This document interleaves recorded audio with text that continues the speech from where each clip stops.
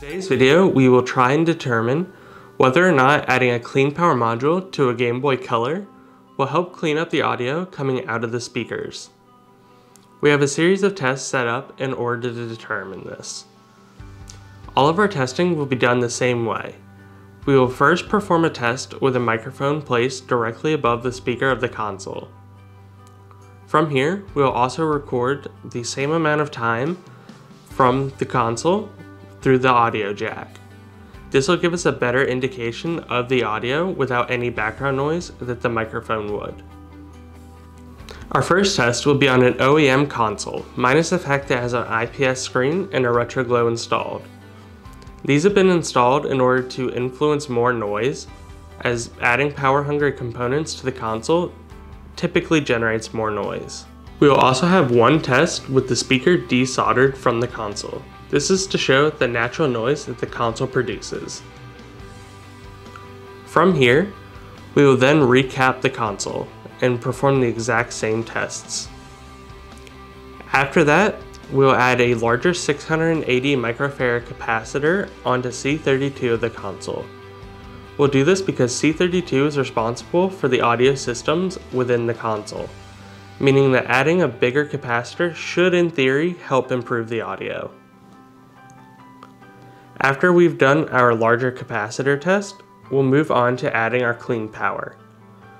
Our first test with the CleanPower will be with the original regulator intact. However, we will have cut the 5-volt leg in order to not give it power. After that, we'll perform the same test with the original regulator removed. Now that we've described all of our tests, let's get right into them. If you'd like to skip around, you can find timestamps for each test in the description.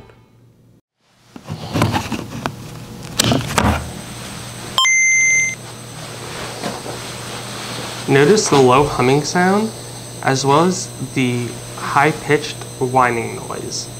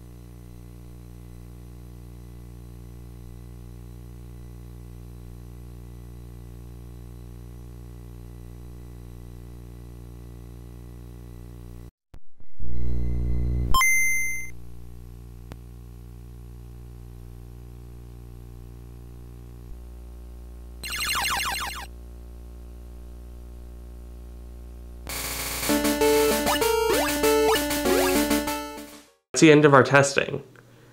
Now, as you can see, I will replay the first audio clip before any of the mods were done and after to allow you to compare them.